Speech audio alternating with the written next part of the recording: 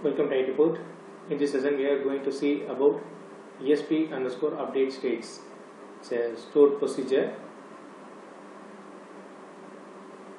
used to update all statistics in current database. So it's one of the update statistics method. One of the method to update statistics. Default, it will update all tables, indexed views in the current database, and this is the syntax. SP underscore update states it's a resample. It's an input optional parameter. If resample is mentioned, it updates each statistic using its most recent sample rate. When resample is mentioned, if resample is not mentioned, the default value is no. It updates each statistic using its default sample rate. Let us check with the simplest example. We are going to create one table: person ID, big integer is the identity column, first name, middle name, last name, and going to import the data from AdventureWorks person, first name, middle name, last name, and repeat it with 10 times.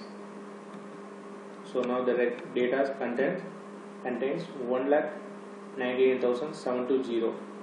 Just fetch it with some criteria for statistic creation.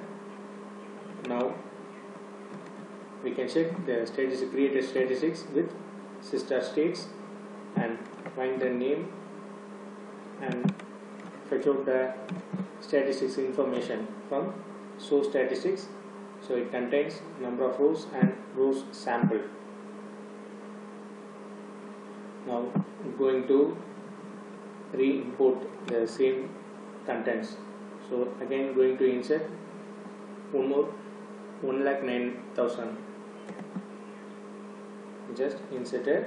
Now check with the same statistics. It looks like the same rows and sample ID, because now the auto update statistics mode is disabled. So just going to SP underscore update statistics first with resample. So it will update all statistics for table and indexed views in the current database.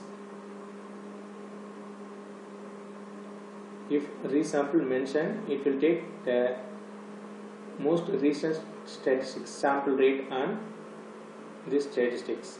See, now it update based on most recent sample rates.